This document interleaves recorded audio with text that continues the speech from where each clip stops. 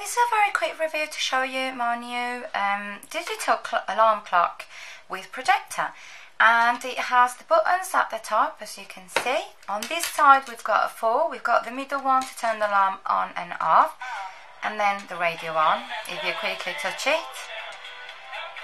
And then you've got the first alarm, the second alarm, the radio mode and the projection mode. These two buttons also work as the volume for the radio.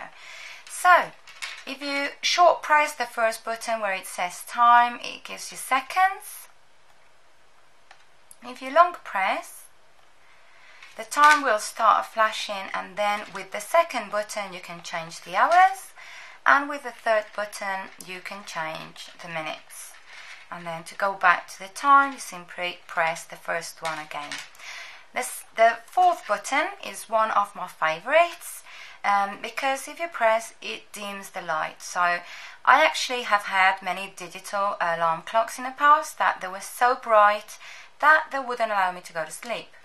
Finally, with this one, I can simply, at a touch of a button, set it up to the minimum so it stays very dim and it doesn't keep me awake. It does not work on the projection mode. Projection mode just works the same, but I don't find the projection mode to be too bright, so it doesn't keep, I don't have a problem with that. So I'm going to put the dimming option to the maximum to carry on showing you the rest of the buttons. This one is the first alarm. Now you keep the alarm pressed and then you can set again the time, the hours and the minutes just with the second and third as we've done the time.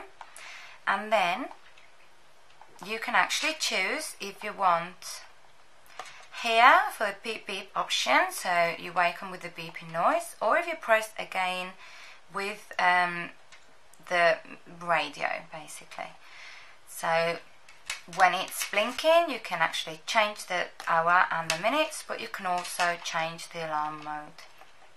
Okay, the same with the second button, that would be for the second alarm.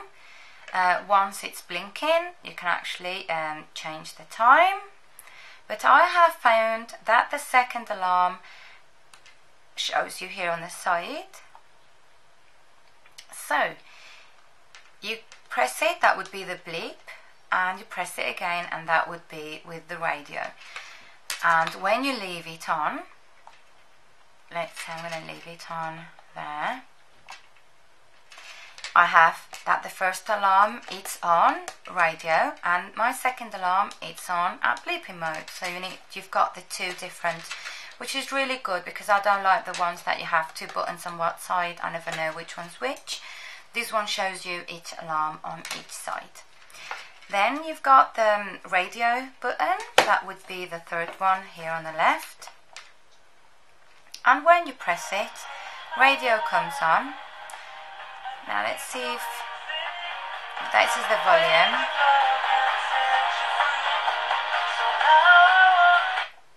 Let's see if I can find one that actually can hear properly. If you long press the plus, that's better.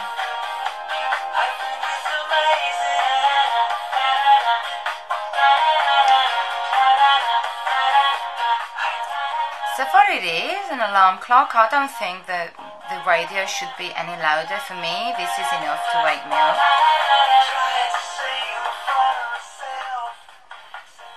Now, you can actually, as mentioned, find the radios by just keeping the plus or the minus, that's the hour or the minutes button, long pressed, as such. And then when you release, it actually starts finding the next one available.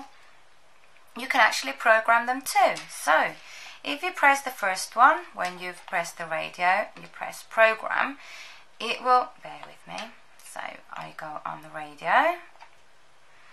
You've got different programs, you've got up to 10 different programs. To program these, all you would do is go onto the plus and minus until it finds one that's the one you want, and then you press program again and that will be saved on that one, and then it goes to the next one. So you can actually program See, you can actually program up to the 10 with 10 different radio stations, and you program them by pressing program, then you find them and then program again. Now the projection mode is also really good because this one has 180 degree, so depending on where you've placed your radio clock, that comes really helpful. It's also helpful because I'm going to try and project it here on the table. I'm going to turn it on. This gets turned off and off by the end button. So as you can see now, you can see the time there, hopefully. And then if I press it again, it turns the time the other way around, upside down, which it helps me a lot to place, and then it turns off. So you've got it one way, upside down, and then it really helps on placement. Sometimes I've bought projection clocks and the trouble is that you can't actually place it properly. I think last one my girls had, I had to actually place their alarm clock on top of the wardrobe, which was not very convenient to turn the alarm off in order for the projection to be on the ceiling properly. And with this one I could have simply just directed the projection a lot better to wherever I wanted it. So for me, that's a real plus. Projection's not too bright, as mentioned earlier. Last thing I need to tell you about this digital alarm projection clock is that you're going to require two AAA batteries, which are not included.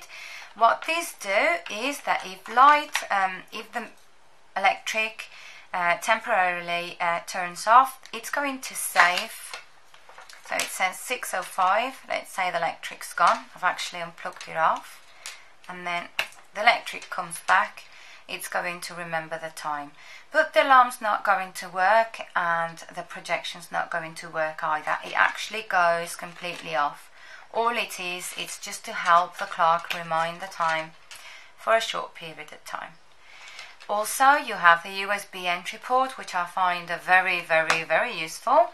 It's a 5 volt 1 amp output, and all you would do is plug your normal USB charging cable, which is not included, and charge your device. So if you have your new, like me, my new digital projection alarm clock, I can charge my phone to at the same time, and I'm not really bothered it's working at 5 watts because I'm not going to be awake to remove it. So I actually prefer it with a low output rather than a high one. So what can I say? It's very easy to use, very easy functions. It has 2 alarms, FM radio. Volume is quite acceptable for what it is. This is not a speaker, this is not a radio, it's just a digital alarm clock. And the fact that I can direct and the projection is a real plus. Also, I forgot to mention, when you're actually projecting, there's this lens on the front of the projection that if you turn the lens around, you can adjust the sharpness of the projection too, which is also a great plus. And out of all my projection alarm clocks, this one's the only one that it has these. So what can I say? I'm really happy with it and I would really recommend. So thank you very much for watching. Thanks for your time.